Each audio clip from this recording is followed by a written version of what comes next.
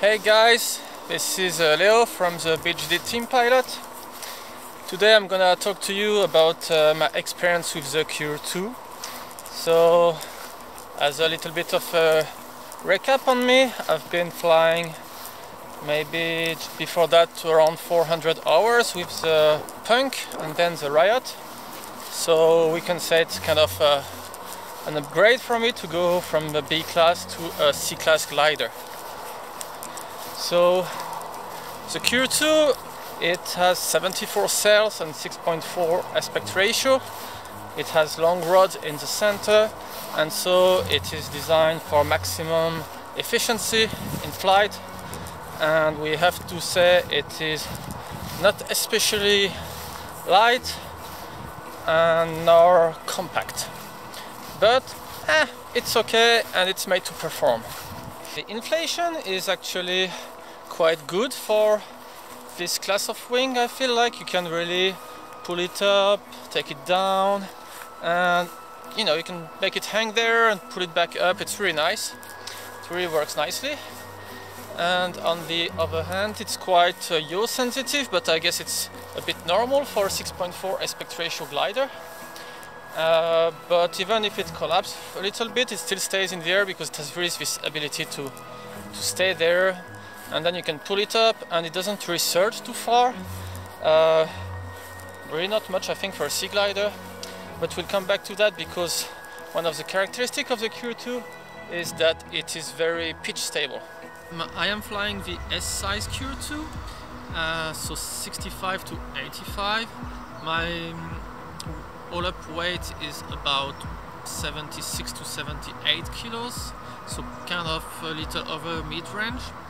I was afraid that maybe I was gonna be too light on it, but actually I feel like the structure is so rigid that it doesn't really mind being in the middle at all. It feels really nice and solid and tense over the head, and I was thinking maybe about taking a few extra kilos of ballast to fly it better in strong conditions, but maybe it's not even needed. So that's a really good point, because it's always a pain in the ass to carry a lot of ballast.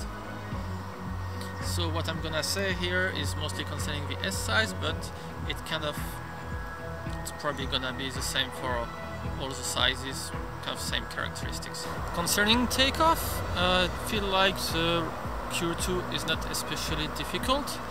Like for a forward launch, if you put your wing correctly on the ground, it inflates regularly and without any hang back, and then it positions itself over your head, and it takes you in the air like any other glider, so no problem here.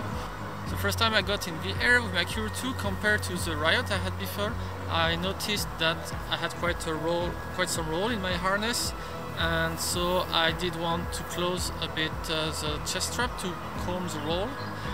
Maybe it could be better to close the ABS system, but actually I don't have these settings on my GTO Lite first generation, so I might actually want, I'm now buying the version 2 which has the ABS setting, and we'll see if it helps there. But once the chest strap is closed, it is not a problem anymore, the roll. One of the first things which strikes you in the air is how rigid kind of the wing is. Like, it doesn't flutter, it really moves a bit like a block, and it doesn't deform too much, and it cuts through the air, and there is very little pitch. It really stays there, it enters the thermal while staying there, and it doesn't hang back. It doesn't shoot forward when you exit the thermal. It kind of makes it quite easy to deal with.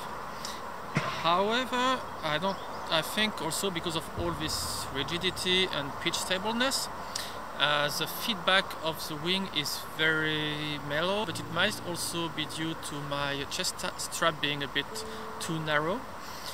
And so I do feel you have to concentrate quite a bit to feel the information about the air mass.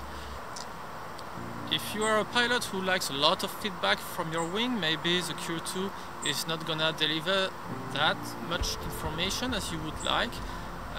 But if you like a calm ride, however punchy the conditions are, the Cure2 is gonna help you deliver this calm ride while giving you information if you stay concentrated. and allow you to fly for hours and hours without getting too tired. One of the reasons I like BGD gliders is handling, because a BGD glider always turns when you ask it to turn. Even if it's pitching backward, you can always force it into the turn, kind of. You can really like turn efficiently, and if you really want to carve it, you can pull more and it will go in. The Riot and the Punk had a very playful turn, which dive quite a lot, so you need to catch the outside quite a lot when you want it to turn sharply. It's quite kind of fun, like make it jump, catch the outside, and you could turn very narrow. On the Cure2, they made the turn a bit more cross-country oriented, meaning that it dives a little less, but still it retains this sweetness of handling that is proper to BGD wings. In thermals, the aspect ratio actually feels quite easy to manage compared to the Riot, which has 1 point of less aspect ratio. For 6.4 aspect ratio gliders, the Cure2 seems fairly easy to manage. It kind of takes care of itself in the thermals and everything. You just need to sometimes catch a bit the outside, which is okay. However, I wouldn't say like it's really as easy as a B+, because when things might go wrong, then the precision of your inputs will need to be greater.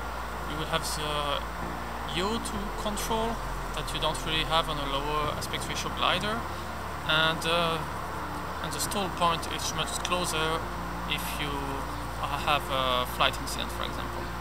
So yes, it seems easy, and it kind of is easy, but it's made for real C pilots who have really mastered the B class and who have a lot of experience already. Because of the Cure2 being an ENC pitch stable glider, I kind of feel like you should let it fly. It will manage itself very well, and you should only put short and deep inputs in the brake to maybe prevent any coming collapse or slight surge.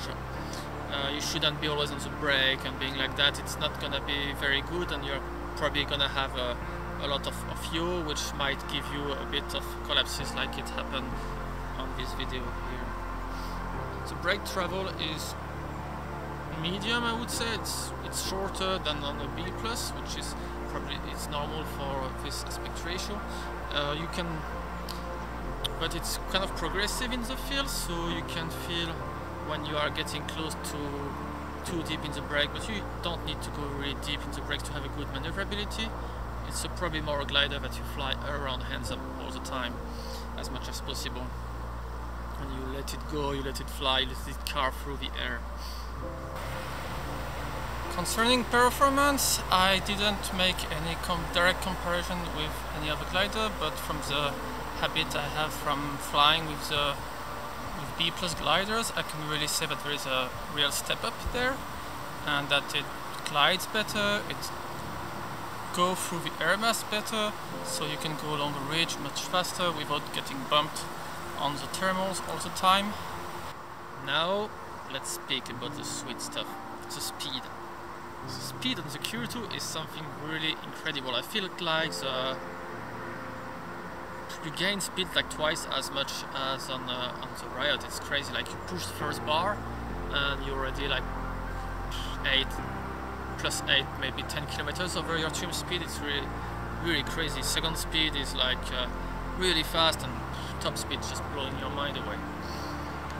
You have these C handles which connect to the B riser, which helps you control the pitch, but it's actually quite, again, so pitch stable. You don't really need so much control, but if you have a dive, you can just grab it with the C and less of releasing your foot and keep on going and keep on gliding. On a good point for a C-class glider, the ears are really stable and usable. They tend to stay there, but if you wait, they might slowly open up. It's also part of the progressive stability. Progressive stability means that the center of the wing is really strong, very solid, and the tips are much more fragile. And my experience with progressive stability, which I probably starting to have on the punk, is that it really helps you become a better pilot if you take the information as you should. Because some people might say, oh yes, it collapsed all the time from the tips. But actually no, what happens is every time you've got a tip which collapses, that means you got something wrong. So, or maybe your pilot inputs were not on point, or your position in the air mass was not good either, like maybe you went out of the thermal or something like that.